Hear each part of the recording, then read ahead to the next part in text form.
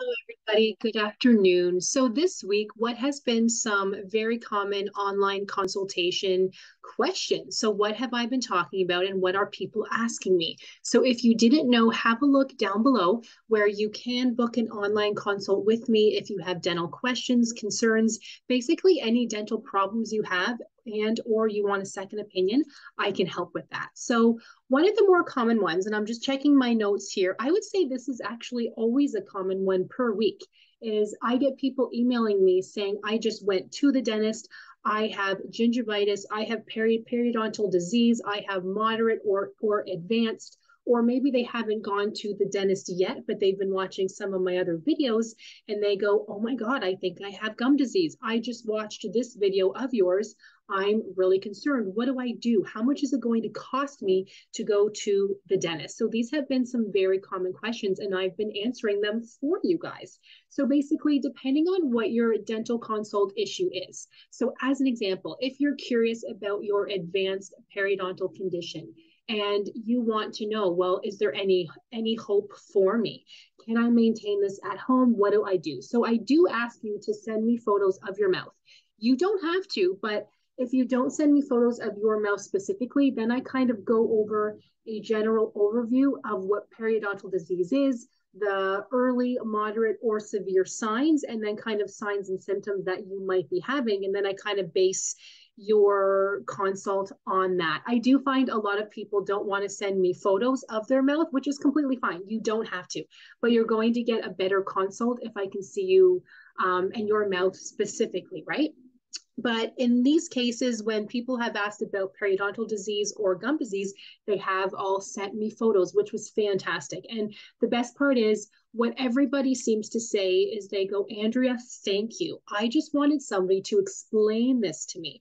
I went to the dentist. I was overwhelmed. I was in shock, basically, where I didn't know what questions to ask. But then when I got home, there were so many things going through my head. I'm like, oh my God, so what do I do? Where do I get started? In a lot of cases, you're going to be shocked at the dentist, especially if you've never heard you have gum disease before or periodontal disease, or maybe you haven't been to the dental office in 10 years. Well, what dental offices tend to do, and I used to work in an office too. I currently have my own mobile dental hygiene practice, so it's a bit different. But I used to work in an office too, and we basically overwhelm our poor patients with, okay, it's going to cost you this much. It's going to take 8 different appointments. We're going to clean certain areas of your mouth. In some cases, we might suggest a local anesthetic to actually numb your mouth because your gum disease is so bad. It's going to hurt unless we use the needle, but not necessarily. So really depending on your condition, I like to be able to help you guys with that. So if you have questions about gum disease, periodontal disease, how to manage it at home, I might tell you you can't. You have to go to the dentist. Or I might tell you from what you're telling me, or from those photos you're sending me, you actually can. Let me tell you what toothpaste to buy, mouthwash, how to brush, what toothbrush to buy. So I can help you guys with that, okay?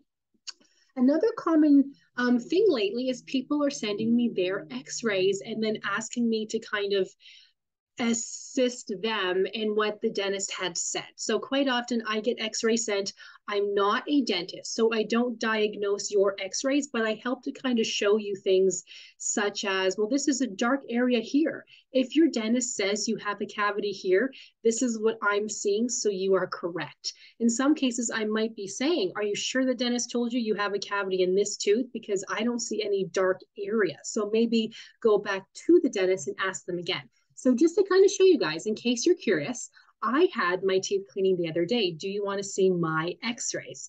So when people send me their x-rays, so this is a bite wing x-ray. Here is a panoramic x-ray. So they did take several bite wings.